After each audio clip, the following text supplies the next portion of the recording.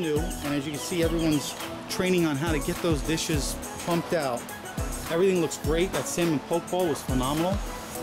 Speaking of which, we're here with Scott Ronczkowski, the executive chef for SeaWorld San Antonio, and he's going to tell us a little bit about what inspirations that came about for making these wonderful dishes. Well, it's kind of interesting because I actually have family that lived in Hawaii, so unbeknownst to most, I have a couple Japanese aunts that I'm pretty proud to have because they lived in Hawaii and they lived there their whole life. So kind of my grandfather was there. Not getting to see him all the time. There's a little inspirational behind the Hawaii here because I had family that was there and they lived there for several years. Awesome. So with Hawaii here, I wanted to take some new flair to some old flair by putting huli huli chicken. You go to Hawaii, you got to have huli huli chicken. It literally means turn in Hawaiian. Okay. So we marinate that for at least 24 hours, and then we put it on our grill. We're going to grill it, and we're going to do the huli and the huli, but we serve that over something neat, which is Spam fried rice. Oh, nice. Something new. Not a lot of people are doing the Spam fried rice, so in addition to the Spam fried rice, we put on Spam fries. You go to Hawaii, you got to have Spam fries.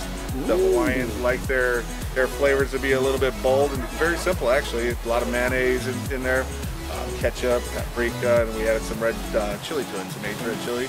So we kind of plus that up. We got the salmon poke bowl, we got the tuna poke bowl, we've got the Hawaiian sticky ribs, which are delicious. They were good. Yeah, the Hawaiian sticky ribs, it's a great product. We make it in-house here, so we're actually braising those ribs. We're going to glaze those ribs. We're going to take a little bit of time and love it. It probably takes about an hour and a half to make the final product. Wow. So when we got that going on, there's also a couple sorbets that are here that I have made special for us.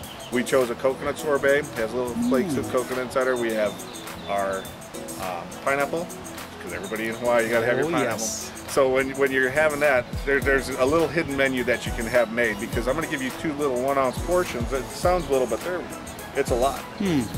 If you have the coconut, or you can have the pineapple, but you can put them together and have a pina colada. I'll give you one of each. So you can, nice. Not on the menu, but you hear it here first.